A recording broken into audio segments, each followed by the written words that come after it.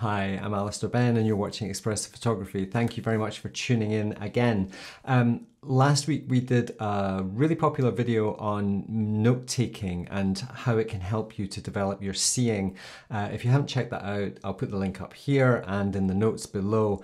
But today I want to take it to the next stage when we actually stop wanting just to make notes, but to actually start composing and arranging and making photographs. So what I want to do today is I want to take you back to two locations that have been super important to me over the years. One of them is Kyrkjafell in Iceland that I first went to back in about 2011, 2012, something like that, really before it exploded as a location. And the other one is a beach on the north coast of Spain where I used to live, actually, very, very close to where I used to live. And what I want to do is take you to those locations, show you what they look like, and the photographs that I made at those locations over a succession of years, so a number of different visits, and how my vision and my interpretation of those locations changed and why I was composing the way I did. So hopefully you're going to find that really, really useful and maybe allow you to approach your own composing and image making with a slightly different perspective that will free you up, make you more relaxed, and allow you to be more creative and more unique and individual. So let's take a look at the first location. This is Kyrkjafell. This is the most famous, well, one of the most famous places on Iceland. And the first time I went there, there was nobody there. I actually camped here for a number of nights over a few weeks. I was on Iceland for 6 weeks in total, and I camped at this location. And during my entire time there, I met one other photographer. And we were so excited to be together that we actually spent the whole night photographing together because it was such a unique opportunity. So this is what you're going to see if you go. And this is more or less one of the first photographs I made at this place because it was the photo I had seen. It was the composition I had seen from a few of my friends who'd already gone to that location to explore it. Now, of course, this is at night with the aurora. There's a certain amount of technique required, and it's a 4x5. Basically, that 4x5 composition has eliminated stuff on the right or the left that I didn't think was helping the composition. It wasn't adding anything. Just to the left of the frame, there's actually a bridge that comes into scene, and just on the right, there is the town of Grundarfjörður. My apologies to any of my Icelandic watchers for that dreadful pronunciation. So by cropping it to the 4x5, I'm eliminating stuff on the left and right of the frame. This is 14mm, so it's quite a wide view. So that is the first step, I think, of composition, is what is in the frame versus what is out of the frame. And this is where zoom lenses can be very, very helpful, and also cropping aspect ratios can be very helpful. So it's really a case of what is this photograph about? What is the main subject, or what are the main subjects? How are they going to relate to each other? And is there anything that we can eliminate from the sides or the top or the bottom that isn't enhancing or complementing those elements or creating some kind of juxtaposition or conflict? I think one of the biggest pressures we have when we go to these types of locations is pressure. There's a pressure to make photographs. Most people go to Iceland once.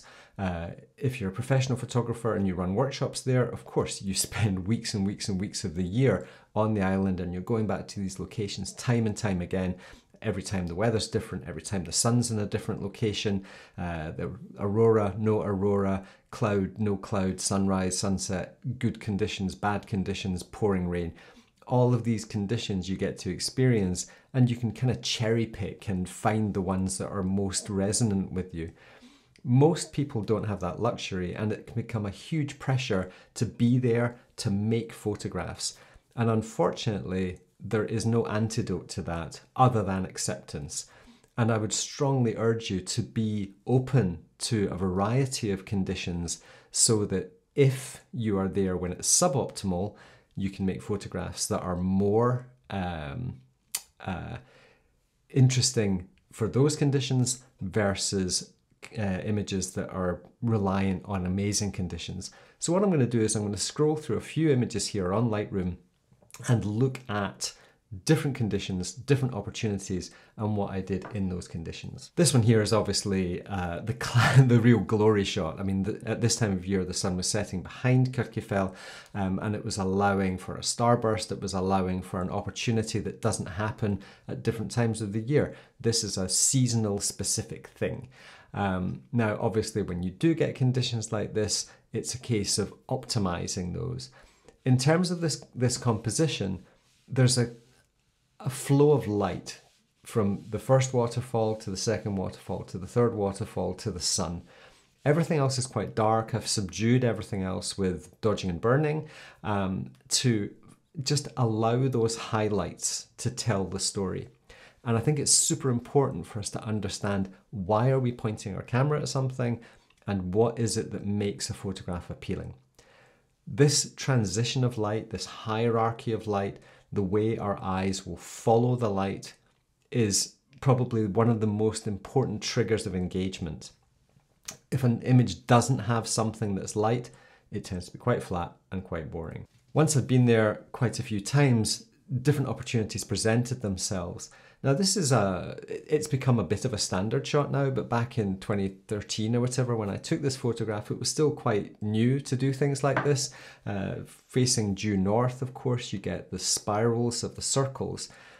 Night photography is a skill, not just the technical aspect of nailing composing in the dark, focusing in the dark, trying to expose in the dark, understanding your camera's limitations, dealing with everything in the dark is obviously very, very challenging. But the thing that's most difficult is composing in the dark, because you have to know how the stars are going to move during a period of time and how they're going to then influence other elements of the composition.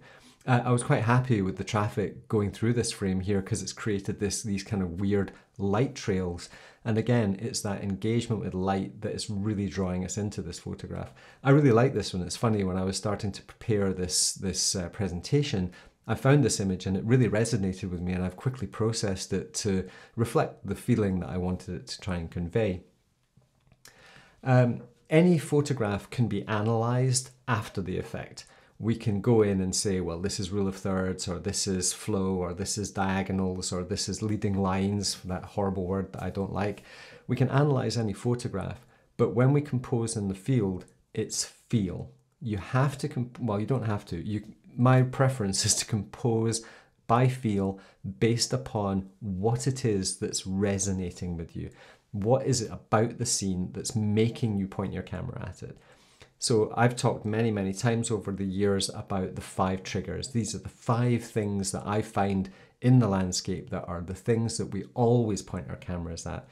If you've watched this channel before, you should know them by heart, so say them along with me. Luminosity, contrast, geometry, colour, and atmosphere. Auroras are colourful. The beautiful ethereal green tones, they add something to this photograph. If there was no aurora, we'd still have star trails, we'd have a blue sky, we would lose an element of that colour contrast. There's a contrast between the colour, between the green and the blue. Luminosity, we have areas of light and dark, we have contrast, we have areas that draw our attention in because they're more detailed than other areas. The geometry of that beautiful mountain, the Witch's Hat, Kirkjufell, it's so impressive. That why wouldn't you want to point your camera at it? And there's no reason why you shouldn't point your camera at it, even though there are 100 million, billion, trillion, zillion, gazillion photographs of Kirkjufell. The first time you go there, it will blow your mind. So I encourage everybody to embrace all experiences, especially if you're experiencing them for the first time, and it may well be the trip of a lifetime. I used to wander around this area quite a lot on my own, and exploring an area from different perspectives is a hugely important thing.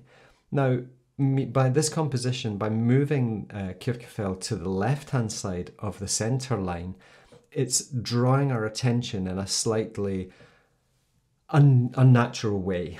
It's very traditional to put things slightly to the right of centre or on that thirds line, and to draw the eye from left to right. That's a fairly standard sort of compositional technique, which has become very normal for us to do. By putting it on the left-hand side, it creates a feeling of tension. The cool atmosphere here No dramatic clouds, very flat light, you know, nothing dramatic going on, little bits of snow on the mountain creating some three-dimensionality. All the elements are coming together in quite a harmonious way. So hopefully you'll see that you can do anything you want as long as it feels right to you or it's conveying the message that you want.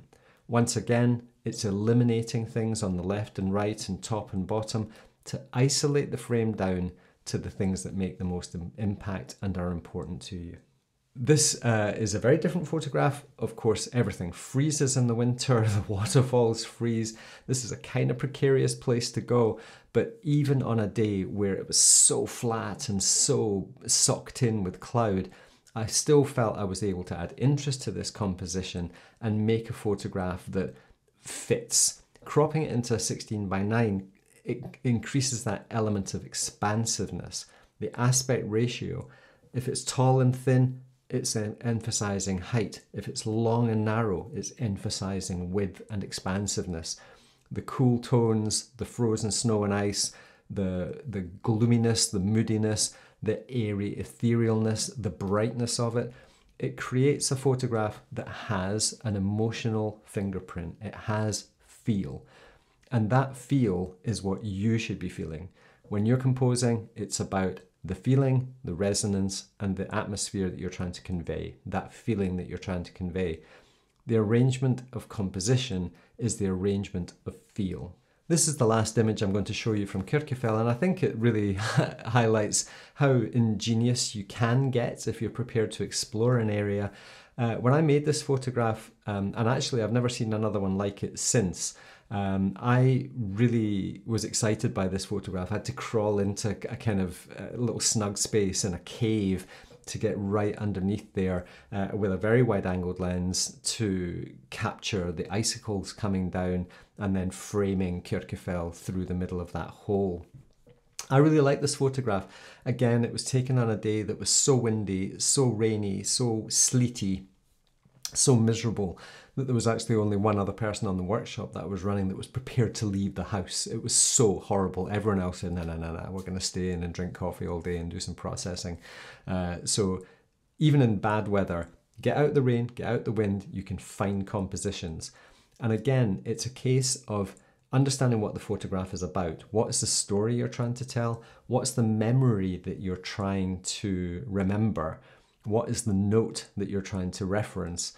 Again, if you haven't watched last week's note-taking video, I urge you to go and do that, because this is going to become a sequence of things that we should be practicing to develop our skills as expressive landscape photographers. I'm going to move now to another location. This is the north coast of Spain, and I have a very, very good friend who lives there. And I'd seen his photographs online in a forum that him and I used to participate in. And this is going way back to like the late 2000s, so like 2009, I think 2008. And I moved to the north coast of Spain and lived there for a year.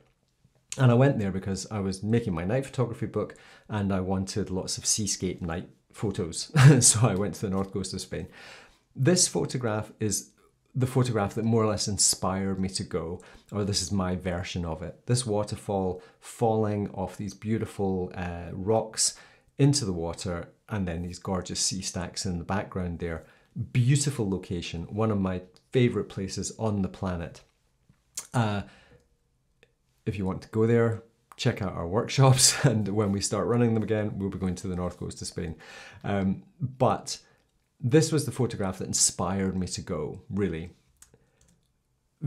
As I was there making a night photography book, I was going there a lot at night, under different moon conditions, full moons, half moons, all the different phases of the moon to make different types of photographs, because that's what night photography is understanding the phases of the moon. So I was making photographs at night that were quite new, quite fresh, you know, because this is a beach that hadn't really been photographed at night before. So it was very easy for me to go there and make lots of unique photographs, still using the elements that I had gone there for, the waterfall, the sea stacks, but juxtaposing them with the night light and the stars. In terms of the composition of things like this one's a little awkward. The waterfall is cut at the bottom there. It doesn't if there was a bit more space underneath there. This one makes me cringe a little bit, to be perfectly honest, looking back, and it was taken 10 years ago, so I can cringe a little. But I love the light. And this thing we talked about a few moments ago, this hierarchy of light, is still telling us where to look. The luminosity of the surf hitting those sea stacks, the full moon hitting those sea stacks, is telling us where to look. Now, while I was making this exposure, I was so drawn to the sea stacks that I changed my position somewhat, changed the lens from a wide-angled lens to a zoom lens, and made this photograph, which is very much a signature photograph of mine. It was a photograph that had a massive impact on my career. It became really well known, and it became the cover of my night photography book. It still has a very strong place in my heart. I do love this photograph. So compositionally, I've eliminated everything else. The beach, the waterfall, the surf, the whole surroundings. The sky is diffused. The sky is in there. And I made a photograph that focuses on geometry, the up and downiness of the pinnacles, the luminosity in terms of the surf and the interaction, the contrast. There's a ton of atmosphere in here. Water over a long exposure is always going to be an atmospheric element, and that's hugely important, and that's something that I think we're going to come on to in next week's video, but more of that later. And of course the color, that blue sort of moonlight hour where the full moon was just bathing everything in this cool, gorgeous light. So those 5 triggers of engagement are massively important to our arrangement, because how we arrange those 5 triggers gives, as I said before with the Kirkefell images, the arrangement of those 5 elements is what composition is. It's not stuff. It's not sea stacks or pinnacles in sea, because the number of comments I used to get saying, oh, what an amazing mountain range in the mist. People thought this was a mountain range like the Rockies or something like that. And I got a lot of comments about that. So it's a bit ambiguous in that regard. The longer I went back to this location, of course, you can't just keep taking the same shot again and again and again. I mean, I've got many photographs of those pinnacles in different light and different conditions. So I started to look at other places. You get to wander around and explore. And sometimes it's a case of finding an arrangement of rocks with the way the water interacts with them, and then you use the pinnacles and the background as a kind of a reference point, an environmental reference point. I used to call these pinnacles a geographical indicator. You can tell I've got a scientific background. I know where I am in the world when I see those pinnacles, and many other people who know that coast know the beach that I'm on, but they're only there as a sort of geographical reference, and obviously the jagged teeth are always going to catch the eye, especially when juxtaposed with some warmer light. So again, composition is a diary of engagement. It's a reference for our exploration of an area, and we shouldn't be so hung up about making photographs.